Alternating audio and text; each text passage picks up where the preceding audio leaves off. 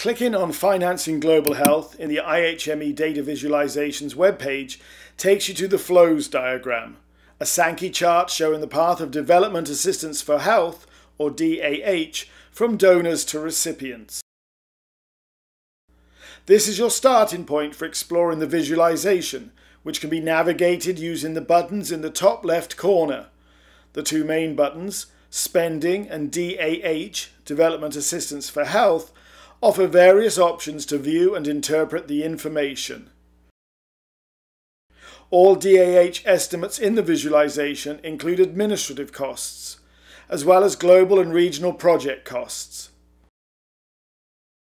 In a Sankey chart, the width of the coloured bands is proportional to the data being represented, in this case spending on development assistance for health. The flows page clearly demonstrates who gave what, through which channels, and for what health programs.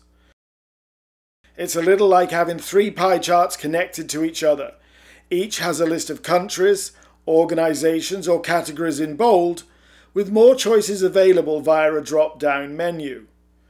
On the left is the source pie, where the wider the coloured band, the larger the fraction of DAH that comes from that source. By hovering over the United States, we see that the US provides the most DAH, roughly 30% of all development assistance for health. The highlighted strands going to the right show us the channels of assistance and health focus areas that the United States supports. The middle column highlights the fraction of development assistance for health that is provided by each channel of assistance.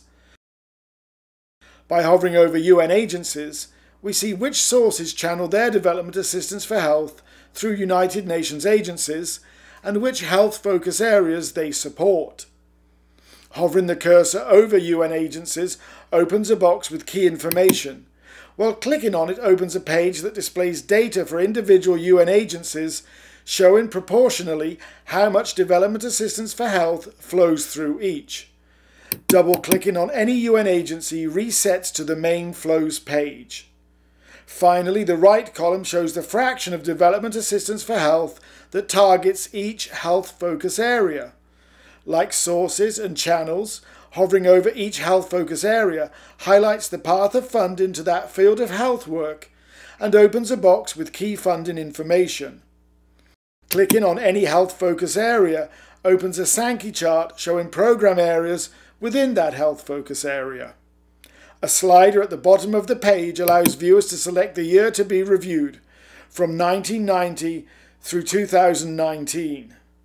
And clicking on the Region button brings up another chart showing the path of development assistance for health to each of several global regions that are also accessible via a drop-down menu and which can be explored via any of the three main headings. Click on the Reset button at the bottom of the page at any time to return any or all headings to the default setting.